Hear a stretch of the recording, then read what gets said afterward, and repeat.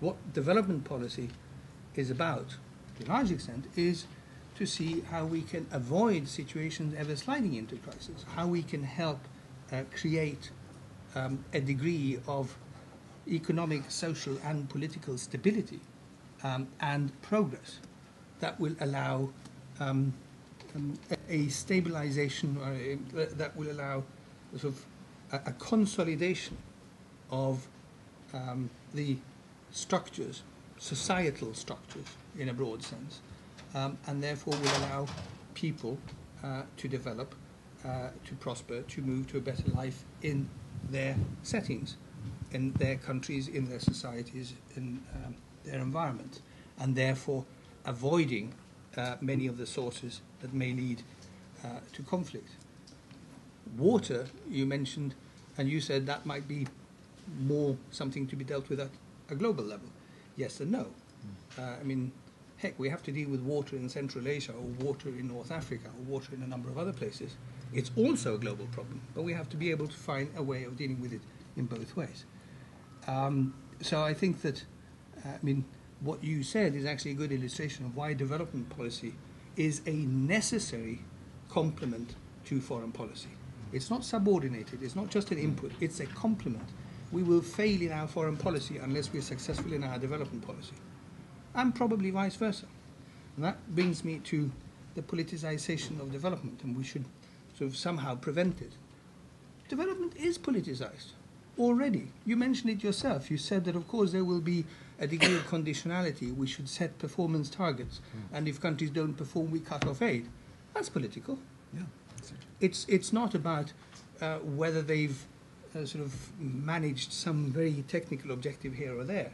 That might be for some specific program. If they don't actually do what they set out to do or said they would do, then we have to put in question whether that program actually works, or that project actually works. But at a larger level, when a country seriously misbehaves, we put in question whether we should continue to work with them. We've even institutionalized that in our development instruments. We've got Article 96 in the EDF Convention that says when countries do not behave according to our agreed criteria, including minimum standards of governance, then we suspend aid and talk to them about it and see how we can put them on a path back to resuming aid. So, of course, development aid is politicized. I don't think that's anything to be ashamed of, but we have to make sure that it's still managed in a political context that allows us to pursue the fundamental objectives of that assistance. Simon, can I just respond to that quickly? Yeah. Of course, development is political, and that's not the point I wanted to make. The point I wanted to make was the development budgets shouldn't necessarily be opened up to short-termist, more classic foreign policy interests, so that you shouldn't have your development funds pillaged at the expense of short-termism. So I think it's maybe more useful to look at it in that short-termist, long-termist perspective. Those in the development community would argue, including me, that development policy is your best long-term foreign policy bet for security, for migration, all the rest of it. That's development policy, development spending spent well and targeted well. And to take that to the EU level, I would argue that actually development is what the EU can do best in terms of foreign policy. And the worry is that there's a construct in the External Action Service, there's a desire, different member states have different desires about what the High Representative should be, what the High Representative should represent. Some want it to be the roving foreign minister solving international problems. Others see it more clearly as, well, that's never really going to happen. So the fear is that it would be great if the High Representative was the High Representative in the current context saying development's what we do best, let's do more of the same. But there's a fear that the monies are getting shifted over to be possibly used for other things, and we need to act against that.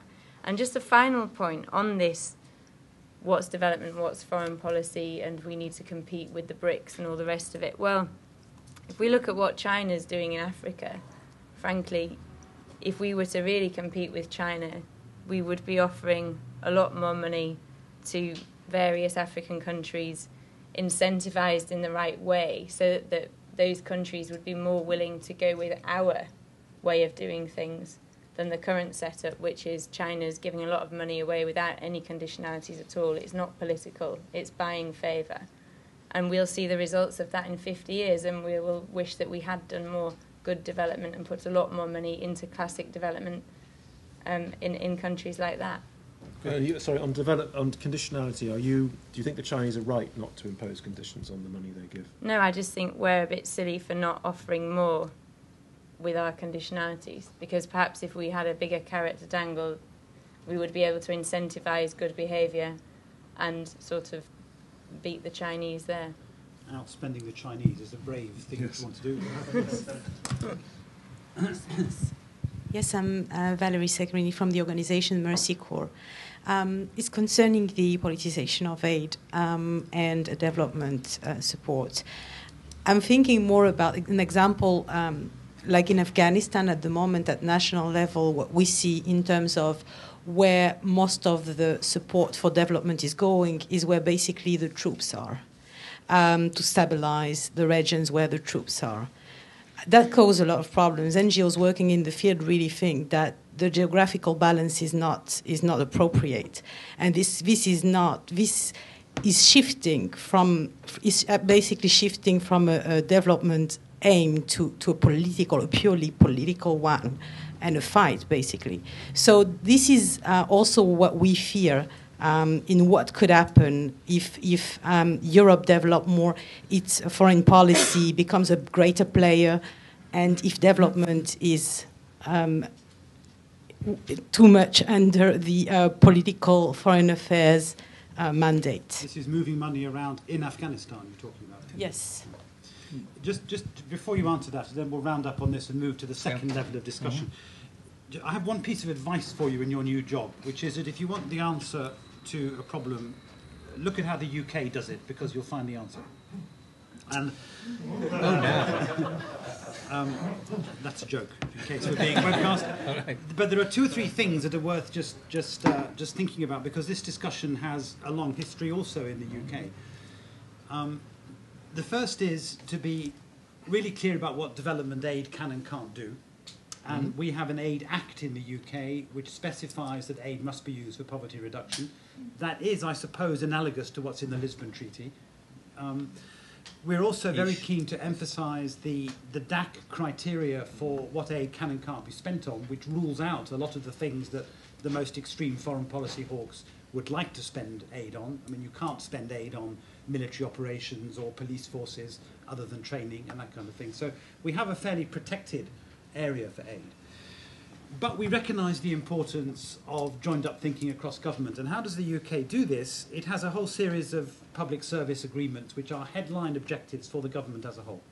One of those is achieve the MDGs, the second one is stop climate change, a third one is security, there's one on terrorism and so on.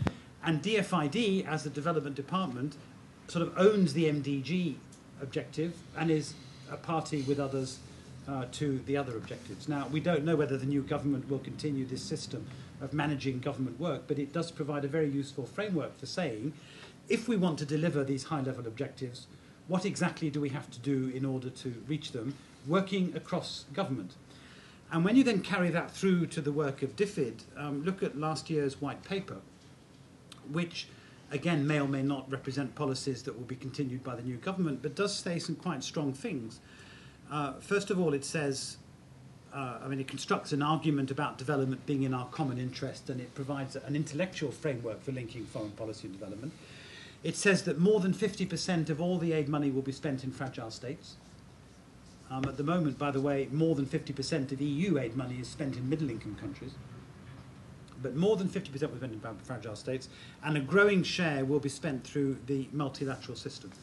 And if we could have a white paper of that kind in an EU context that was clear about what the comparative advantage of development cooperation was explicit about the overarching objectives that were going to be followed by the European Union, and was then taking that argument down to the level of how money would be spent and other resources would be used, I think that would provide you with a very strong defence as well as a very strong kind of offensive framework for taking the whole discussion forward.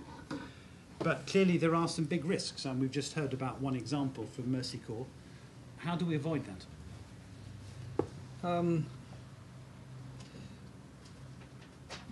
I think, is this political or foreign policy versus development? Is it long-termism versus short-termism, etc.? One can try to define it different ways. I'm not sure that putting them in opposition to each other is helpful. They should be seen as different points in a range of activities or on a spectrum, and ultimately we find the right compromises and complementarity between them. You say that money is spent in Afghanistan in the regions where the troops are. True, to a large extent. Question is the money spent there because the troops are there, or are the troops there in order to allow the money to be spent? In Somalia, there are no foreign troops. There's hardly any spending. It's too dangerous to go there and do anything. We have a few brave NGOs that still ask for funding and go there, and they regularly have their people picked off. That's a responsibility they take. It's not something that we gladly contribute to, but we could not do it with our staff and tell them, we're going to post you to Somalia. It doesn't work. So the question is, if we want to help Somalia get back onto a track of having something that resembles a functioning government, a functioning society in which you can pursue development goals, what do we have to do? I don't have a short and easy answer, and I dare say I don't think anybody else in this room does either.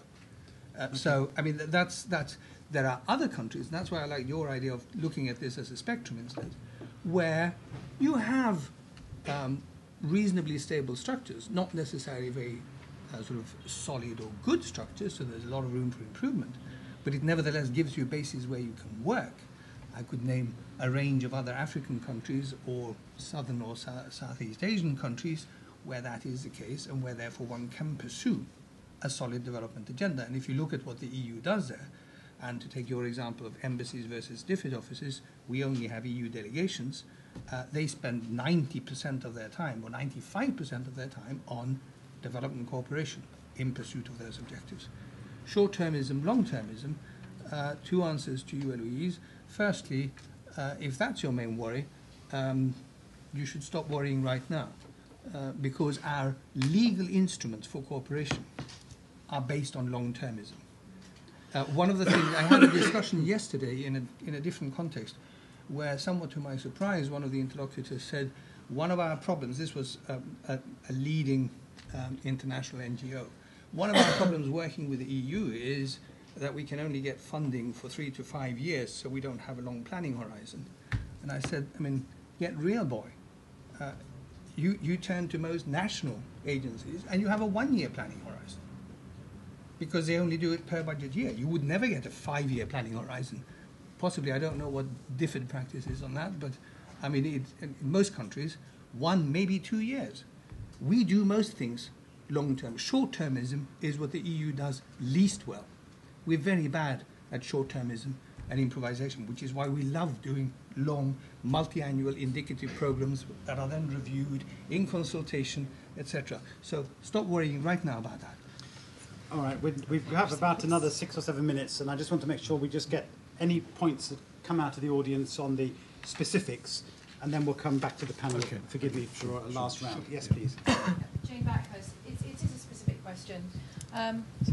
Jane Backhurst. It is a specific question. It's really to hear your views about how this structure is going to be able to make good on commitments that have been decided on over the time I was working in Brussels, 10, 15 years, around linking relief, rehabilitation and development. Whole of government approach there has been debated, but certainly I think the consensus amongst the humanitarian aid and development community that it needs to be really embedded in international law. I think this is an opportunity. There's a lot of talk today about fear, but I'm looking at the European External Action Service is finally being able to get this right, that linking relief, rehabilitation and development. Could you comment on that, please? Okay, very good. Any other last points, please? Hi, Glenn Tarman from Bond. We've only got a few months left. There are concerns. Our worries are not allayed across the NGO community. Concord, the many NGOs there, Bond here in the UK. It's going to come down to what mechanisms we can put in place to ensure that development is not subsumed by security and foreign policy in the way that we all have different takes on. But it will come down to what mechanisms are there. Concord set out recommendations, and I wonder what the panel feels should be put in place, and perhaps more importantly, what can be put in place in the time that we've got available to us. Thank you. Anybody else? Please. About work, Ministry of Justice. About at work, Ministry of Justice. Charles mentioned justice and home affair issues and how that might play out in the EAS, and I'd just be interested in hearing Christian's views on that. Very good. What's your biggest hope or fear? Undecided yet. So just the fact that I think really we would like to see those issues, that as an agenda item and something that's taken into consideration. Usually it's kind of justice and home affair, rule of law issues in particular. That's not seen as so high a priority as perhaps development type issues, and I think that's something that we think should be taken into consideration as well. Very good. Thank you very much. Please, last question from you or comment. Louise Winstanley from AB Columbia. I just wanted to take up Eloise's point that she made about the conflicts that often happen, which are often between trade and development, and also trade and human rights, and whether you might comment something on that. I'm particularly thinking in terms of the Colombian FTA that's going through at the moment, and how you actually join up all your thinking about principles of the European Union on human rights, and also the kind of impact that that's going to have, as you mentioned, the issue to do with drugs, it's going to have on small farmers, etc., especially with the introduction or promotion of biofuels and things like that in Colombia. It is interesting, isn't it, how as these questions accumulate, the EAS covers almost everything, and you do, this 100-hour problem does come very much to the fore. Let's start with Eloise and go along the row. We have to finish in 5 minutes, so just choose one point to make, and we'll give you the luxury of 2 points. That's a really hard choice. Can I make 2 really little points? Yeah. Okay. In response to your, I don't have to worry because don't worry, we do long-termism. Well, that's great, and it happens to be that long-termism is very well defined. Of course, it's the content of what's in those policies which is important.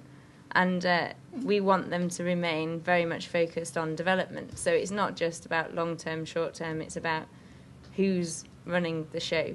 And we think that should be in the Development Commissioner's hands. In answer to Glenn about what can be done, our positions are not actually that far apart. There is a bit of a silly point in the current draft decision that says that the High Representative and the Development Commissioner are jointly responsible for various levels of programming, and then they jointly submit decisions to the College of Commissioners, and then everyone says, but don't worry, you see, the Commission decides at the end, so it's a Commission decision. We think there's a lot of ambiguity in there, and all levels of programming, implementation, budget decisions should stay with the Development Commissioner, albeit in very close cooperation with the High Representative.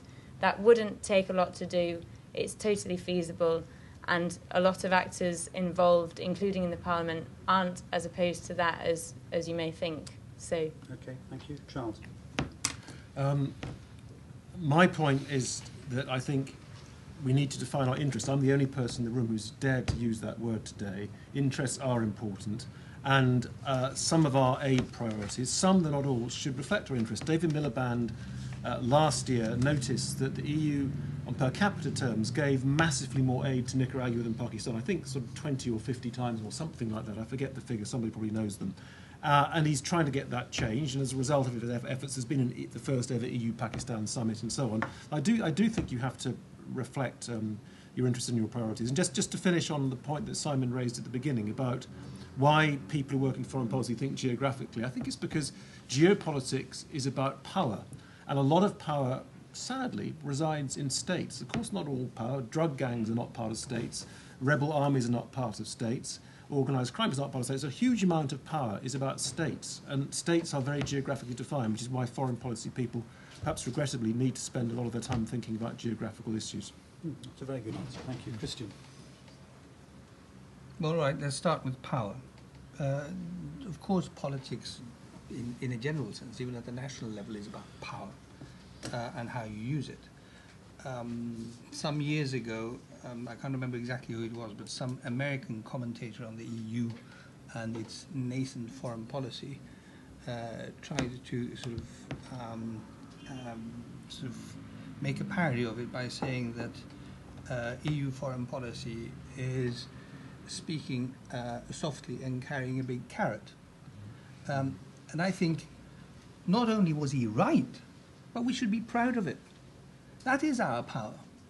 Europe has learnt the hard way that carrying big sticks and wielding them is not always a very successful way forward.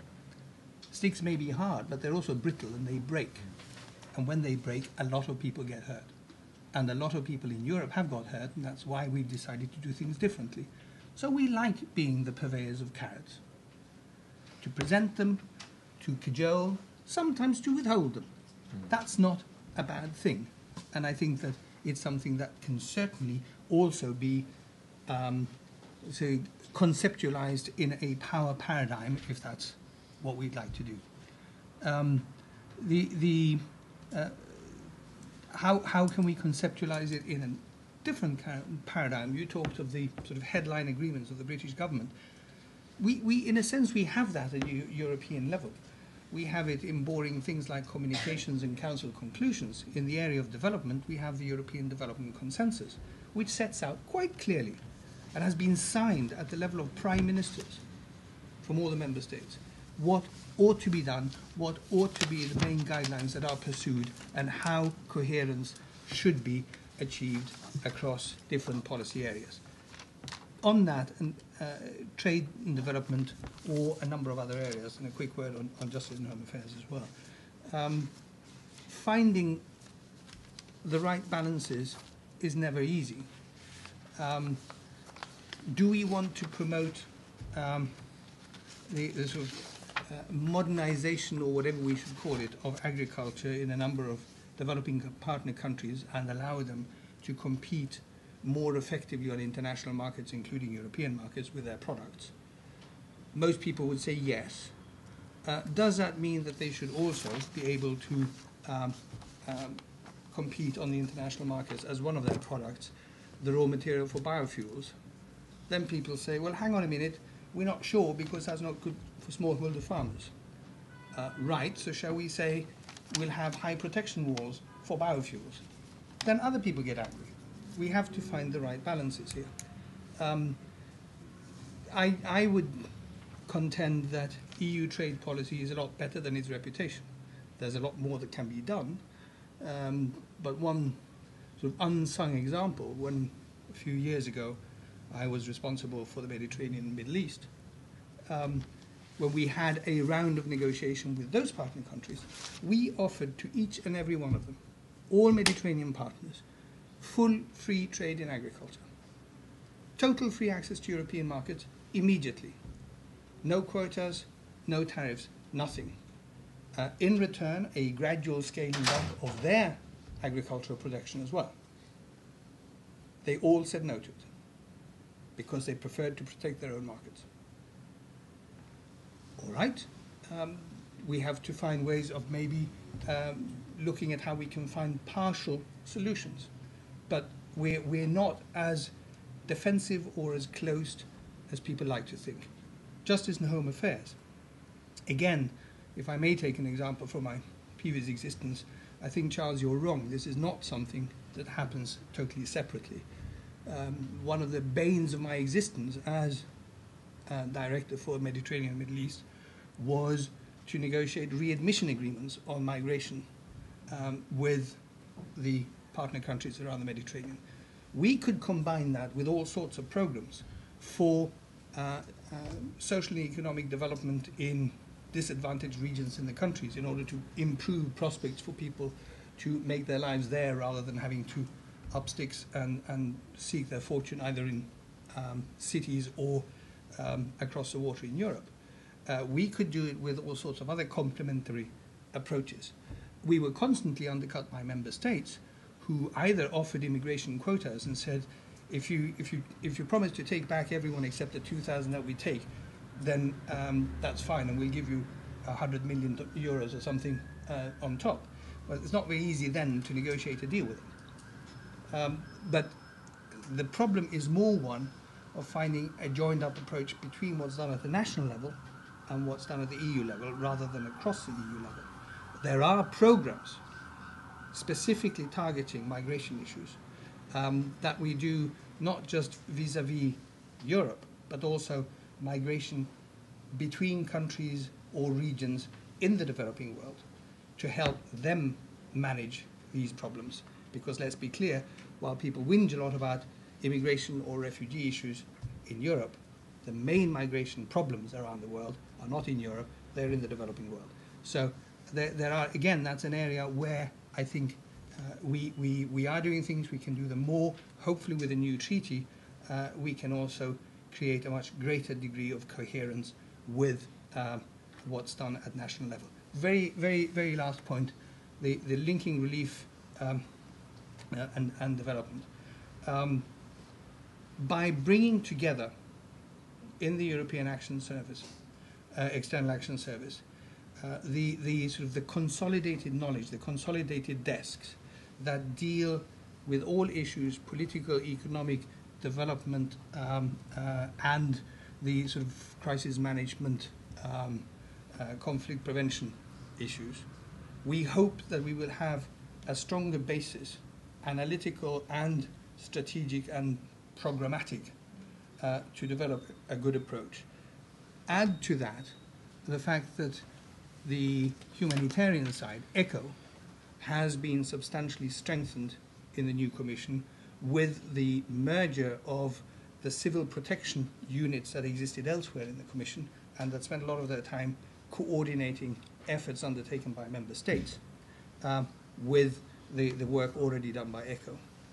A strengthened ECHO working hand in hand with a consolidated European Action Service, we believe, and with the support, if you like, the intellectual policy support from DG Development on the horizontal issues, we believe gives a better basis for, and will get better chances for achieving a real effective LRRD policy. Very good. Thank you. Three things to finish. First, if you haven't seen the open letter that the three think tank directors, apart from ODI, and I wrote to President Barroso and Cathy Ashton and Andris Piebalgs about 3 weeks ago, we said, actually, we think you've done a pretty good job in getting the architecture in place, but the problem now is to make sure that you've got the resources to deliver. You need a strong person in the EAS who's going to be responsible for development, and you need the capacity of the Development Commissioner to deliver, and one or two other things as well. So do pick that up. Do come to our next meetings. We have one on the 17th of June, which is the day that the Council meets to discuss the Spring Package, and the title is The EU Spring Package, the Radical Agenda the EU Needs, ? We have one on EU Coordination and Division of Labour the following week, 24th of June, and one on the 1st of July about development financing, building up to the next financial perspectives. This is 20% of our aid programme, and it's all our trade, and it's a lot of other things that really matters to us, so we can't turn our backs on Europe. We want to make it work. I think the discussion we've had today has demonstrated how important it is to think strategically as well as about the detail. I'm very grateful to all the speakers, but particularly to you, Christian, for coming over from Brussels, and to say that you need to know you have friends in the UK who will support you in your new job, and we wish you all success. But please, thank you all for coming. Join me in thanking the speakers.